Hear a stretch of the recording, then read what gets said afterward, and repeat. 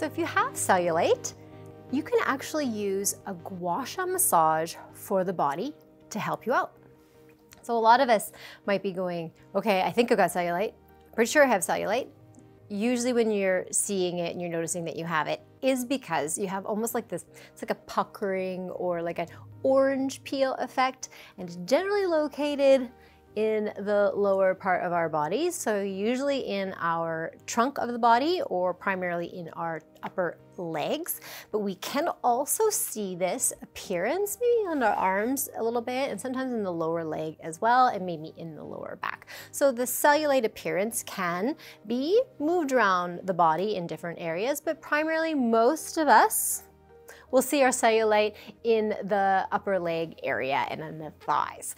So that is one location and what it should look like. And the benefit of using Gua Sha in particular is that the friction movement that is used will help also move and stimulate and help to break apart what we call the fascia. So the fascia is underneath, and that's kind of what's causing that puckering effect and can feel quite tight. So I must tell you, it can be a little bit sensitive when you first started to do these types of treatments, just because that fascia area can feel a bit tight and it can cause a little bit of minor discomfort. So your pressure will be something you'll need to monitor and kind of balance as you go through your treatments. And the more you do it, the more accustomed your body will be and the easier it will become, and it'll be less tender. So let's speak a little bit about cellulite itself so that you have a better understanding of why the Gua Sha's technique or the movements is doing you some good, and can you actually really get rid of cellulite? Verdict is still out on that one because it is reoccurring, and it can happen because it has to do with your fat and a connective tissue layer that lays underneath your skin. So underneath your skin you have some connective tissue, and then you have some fat layer, and in there you have the connective tissue. I'll kind of make it a little bit easier for you, because quite often it's like, why do women tend to see the appearance of cellulite more than men, or do men even get cellulite? And a lot of it has to do with the connective tissue itself. So I like to liken it for women in particular, that connective tissue runs like a picket fence. So the connective tissue runs like parallel, like a little fence this way, and that fat tissue underneath, when it becomes a little excessive or it moves around, it kind of like bubbles up in between that connective tissue. So when there's a little bit more, it will kind of bubble up. So when you do that pushing the skin together a little bit, you get that puckering or that orange peel effect, and that's exactly what's happening. Now for men, it's different. The connective tissue runs more like a chain link fence, so it sits a little bit more like this. So meaning those little deposits sit a little bit differently across, so you don't get that same effect. But it doesn't mean that the appearance of that cellulite isn't going to still happen. It just depends on our genetics and our environment and what we're doing for our overall health. So can this be good for everybody? Absolutely. You can definitely incorporate these types of treatments in the Gua Sha technique for the body, regardless. If anything, amazing for helping getting that circulation moving. We have that amazing lymphatic system, right? We get all overall well health for the body. So with that said, how do you get started? When's the best time to do it? Really, morning, night, you can decide. Some people love to do these types of treatments before bed. Some people do it after they take a nice bath, when they've, maybe hydrated the skin with some beautiful bath oils and salts, or right out of the shower, because they can do some prep work there. So I do encourage you to take some time to prepare your skin so it's a little bit easier and you're getting a little bit more out of the Gua Sha massage for the body. One, scrub the body down. Get yourself into the shower, do yourself a really good scrub, exfoliate all the dead skin cells off of our body. And I'm just a huge fan of our Stone Crop Revitalizing Body Scrub. It's a sugar salt combo. It's quite refined, so it really gives a nice polishing effect. And the scent profile is nice and fresh, a little bit more invigorating. So I really enjoy doing something like this in the morning, and then you're right in the shower, you just rinse it all off, no problem. And then when you step out, you're going to be getting ready to do the Gua Sha massage itself, and then you will go into your top topical application of a product.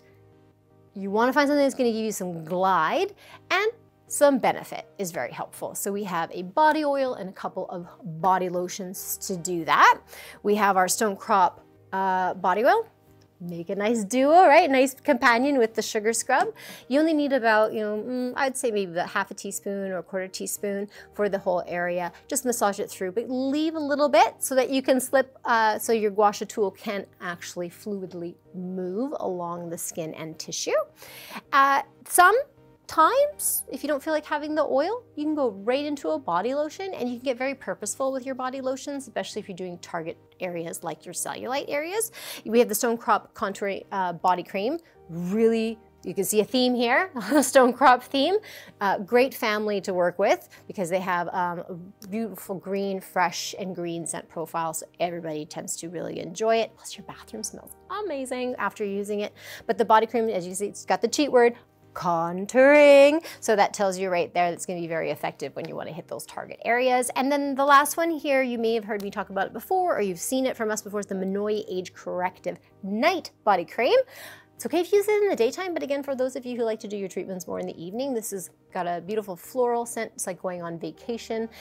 Beautiful here, great slip, lots of good glide. So you have these options. So before I go into the demo, don't forget to hit subscribe and hit that notification bell so you can catch up with more of our videos. Okay, so I'm just gonna move directions a little bit here, and I'm gonna show you the tool, and I'm gonna show you some of the technique you can use. And really, it is so simple, it's gonna blow your mind. So the tool, we have two that I wanted to bring to your attention today. We have this guy here. So it almost looks like a giant spatula. It's almost like you can ice a cake with this guy. But he's stainless steel, he's pretty heavy duty. Hold on tight to it. You don't wanna drop this one. And then we have a stone one. And you see it's a bit of a different shape. I think you can see a little bit more here. You can see it has like different ridges on it. It's got more of a curvature in there. So for me, I like to use the wider or the longer one for full fluid movements in a very long motion. I get more surface coverage here. And then I'll spend a little more time with the smaller one, maybe on those target places like above the knee. So we can maybe not think about cellulite, but maybe look at separating some of the muscles, giving you more of a massage, but also trying to get that better look, smoothness around our knee area as well. And it might be a little bit easier for the calf if you want to work in there too. It's a little bit smaller and a little bit more targeted. I have my fabulous tuts on here for you today. So most of us in the washroom just find a good place to support your leg on the tub, or maybe you have a chair in your washroom. That's a really good place to go. But you want to be nice and sturdy and keeping yourself so you've got some balance, because you are going to be moving around. And target area, of course, and as you can see, this one's great because I literally can take two hands and I can just go along this way. So I'm working with full movement. Watch your pressure. The harder you press, the more tender it's going to be. So start slow, and then as your tolerance builds, you can just do a little bit of a deeper pressure, so then you get more movement. And again, if a little bit of pinkness comes up, no problem. It's just bringing up a little blood flow. No problem at all. So from across the top, so this, remember I told you how easy this is? This is literally all you have to do. So you go here, and then I turn my tool, so I have more traction, and then I can come on all those little harder areas to get from beneath the knee. And then when you go to work in the inner leg, this area definitely tends to be more tender. So if you're a little more firm on this side, you may want to be a little more gentle on the inner side. And again, nice. And you can go, there's a couple rules here if you want to follow them. 45 or dead on works just fine. I find when I come into the inner leg, I like to go more of an angle. It gives me a little bit more traction, and it keeps my pressure a little bit softer. So that's a great little tip. And again, moving here, feel free to work on the the calf area as well. But as I mentioned, I really like to use the more, the Gua Sha that has a little bit more ribs in it, so I can get a little bit more. So I can pull this way, and then across is a great way. And remember, I promised around the knee, so this is where you can really get a little bit deeper around your knee area. You can work this way as well. How long do you need to spend here? Maybe 3 to 5 minutes if you like. Think about 5 strokes per area, or again, just go 1 stroke around, the circumference of the leg, and then keep doing so for 5 movements, or as long as you feel you can tolerate it, or as long as you like.